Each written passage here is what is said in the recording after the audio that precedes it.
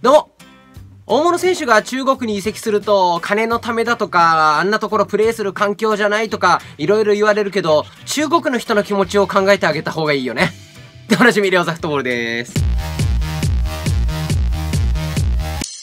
さあ、始まりました。トークザフットボール。今日も楽しくサッカーの話させていただきます。昨日ね、髪の毛、切り立てでセットして、動画撮ったら、今日の髪型いいですねって言われて、すごく嬉しかったんですけれども、基本的にセットしないんでね、いつも通りこんなね、寝起きで寝癖だけキュッてやっただけの、状態で、お送りしたいと思います。コメントからいきます。アポロ沖田さん、はじめまして、以前から楽しく拝見させていただいてます。というわけで、ありがとうございます。以前の動画でレオさんがおっしゃっていた、エンディディの獲得が決まりましたね。この補強がレスター残留に向け明るい材料になることを願わんばかりです。というわけで、こちらニュース入ってきました。レスターがナイジェリア代表ミッドフィルダー、DD を獲得。DD って言われていますね。N を発音しないパターンなんでしょうか。岡崎慎司に強力な援護射撃というわけで、もうね、日本人主観目線がね、もうもろ出しな感じのニュースになってるんですけれども、この、DD 選手、NDD っていう風に言われてるんで、NDD って言いますね。この選手は187センチの、フィジカルを生かした激しいプレーを得意とするボランチで、でかいカンテっていう感じの触れ込みなんでしょうかね。で、ミッドフィルダーながらもセンターバックも対応するディフェンシブなプレイヤー、ベルギーのゲンク。昔ね、鈴木孝之選手が、いたチームでして、この選手ですね、入るってことで、その話したくてちょっとレスターの試合2試合ほど見たんですよ。ウエストハム戦と、そのね、2日後 ?1 日半後ぐらいに行われたですね、ミドルズブラとの試合見たんですけれども、442とですね、そのミドルズブラ戦の方は431にダイヤモンド型で、ちょっとシステム使い分けて戦っていまして、4312の時はですね、そのボランチにカンテの代わりと言われてた選手を全員使ってたんですね。アマーティ、キング、そしてナンパリスメンディ。で、ナンパリスメンディはですね、かなり、コンディション整ってきたのか、結構激しい当たりとかもできていまして、で、アマーティの方はですね、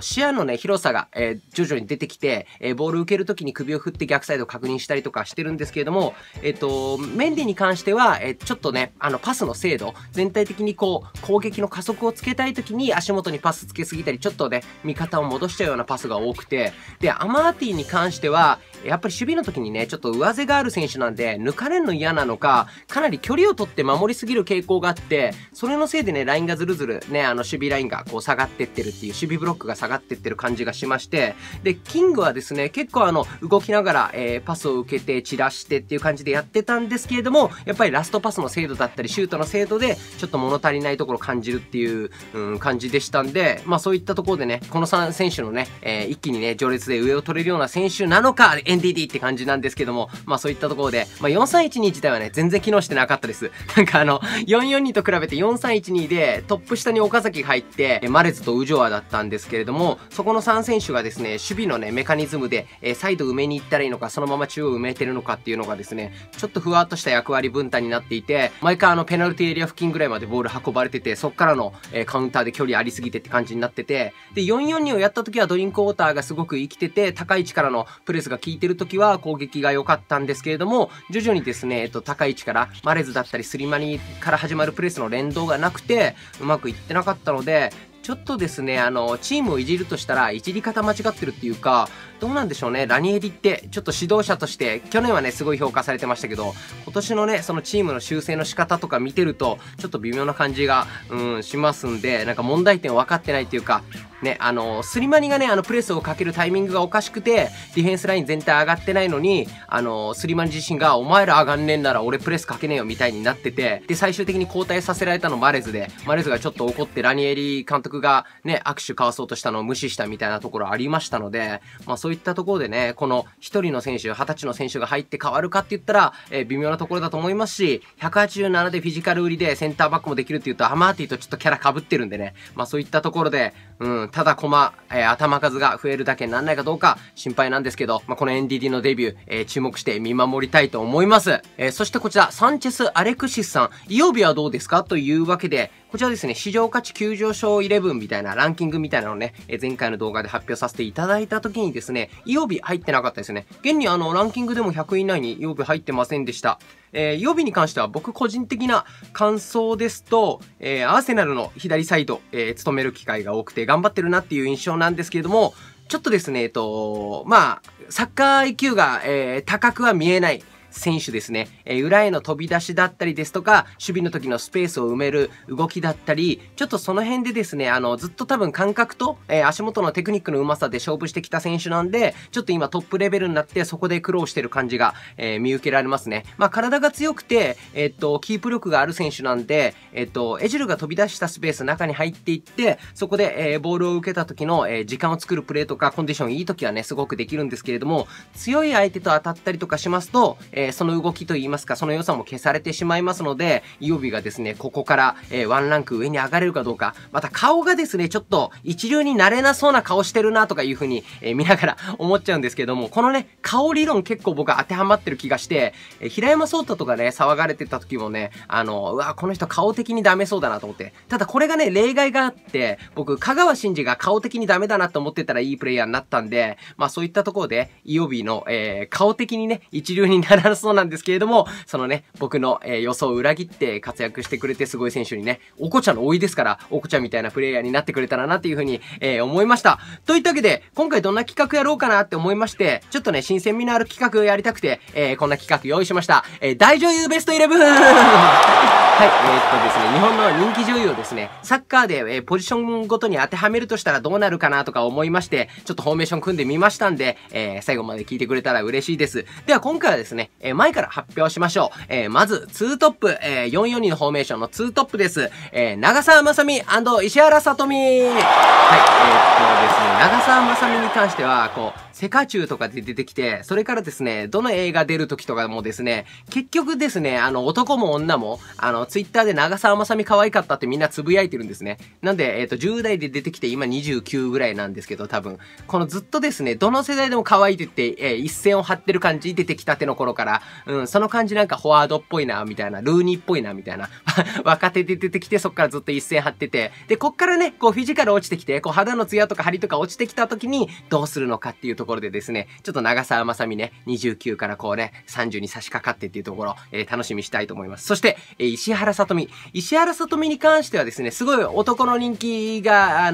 高くて、もう石原さとみ可愛いな、エロいなとか言われるんですけれども、どのですね、映画とか出ても石原さとみのところって結構批判されがちみたいな。シンゴジラとか、進撃の巨人とかでも、石原さとみの演技ひどかったみたいな言う人多くて、でもそれでも、その出てる映画が話題になったりとか見てる人多いっていうことは、なんですかね、一試合通して見るとダメだけど、気づいたら点取ってるみたいな感じなのかなと思って、あ、結局石原さとみだったなっていう。シンゴジラ誰出てたってなるとね、石原さとみっていう風に言う人多いと思うんで、なんでクリロナっぽいなとか思いまして、なんでここに石原さとみを入れました。では、行きましょう。中盤4枚です。左から、新垣結衣、深田恭子、仲間由紀恵、竹内優子というわけで、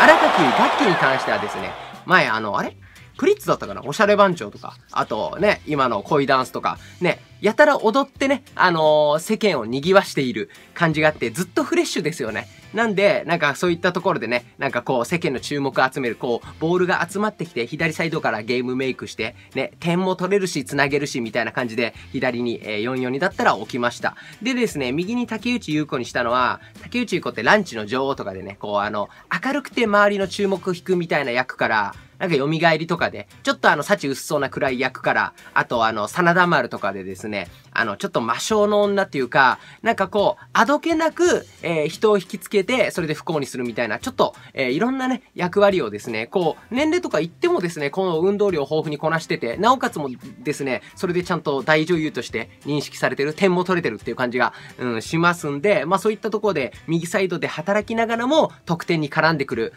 プレイヤーっていうんですかね。まあそういったところで、昔のアーセナルのニュングベリーみたいな感じなんですかね。そんな感じで、竹内優子入れました。そして、ダブルボランチを深田恭子と仲間由紀恵にしたのは、深田恭子はもう下妻物語だったり、ドロンジョだったり、なんか結構ね、ぶっ飛んだ役やりながら、普通の主役みたいな役もやって、で、アクションとかもして、で、サーフィンもして、で、リングとかで出てきた時はもう口を思いっきり上げながら死ぬ、ね、死体の役もやってたんで、こう、そういったところで、こう、ユーティリティ性が高くて運動量も、豊富っていうところで。なんでね、深田恭子、ちょっとね、年齢も重ねてきて、こう脇役みたいになっても、こう何人かのうちの一人に入っても、そこでも輝けるみたいなところもありますんで、ちょっとね、前線でやってたけれども、年齢重ねるにつれて、ポ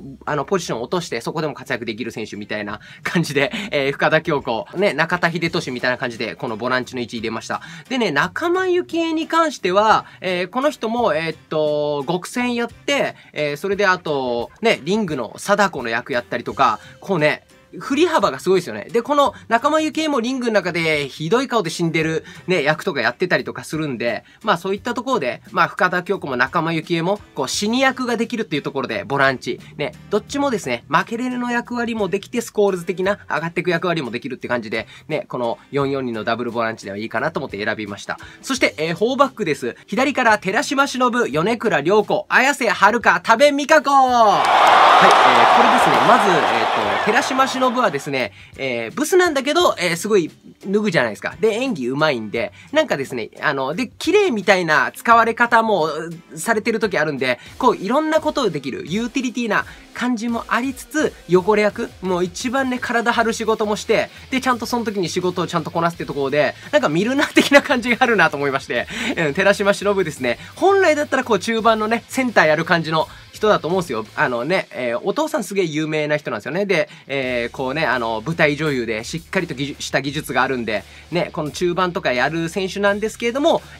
このユーティリティ性を買われて、左サイドバック。ね、あと、ね、この突破力がない感じ。その、ね、美貌で男を引きつけてみたいな感じのね、この突破力がないんで、寺島しのぶいいってツイートしてる人なかなかいないんで、そういったところでミルナーっぽい。この突破力はないけど、いい仕事するっていうところで寺島しのぶしましたね。で、右の多部未華子は、なんかすごい運動量が多そうな顔してますよね。なんか、たくさん走りそう。多部ちゃんを。ピッチに入れといたら。なんでボランチか迷ったんですけど、右サイドバックで、プラス出てきた時、デカワンコぐらいの時はですね、ブサ可愛いとか言われてたのに、最近は普通に可愛いじゃないですか。なんでそういったところも、なんか徐々にテクニックが上がってって、フィジカルだけのプレイヤーじゃなくなってる感じ。なんでそういったところでね、なんか、クラインだったり、ウォーカーだったり、ちょっとイングランド型なのかなとかいうふうに、思いまして、多部ちゃん右サイドバック入れまして、で、米倉涼子は、上背があって、こう、知能犯的な感じで、なんか後ろからこう、突き刺すような、パス出せそうだな。ちょっとフンメルス的な感じでね、米倉涼子、こう、知能犯型センターバックっていうところで、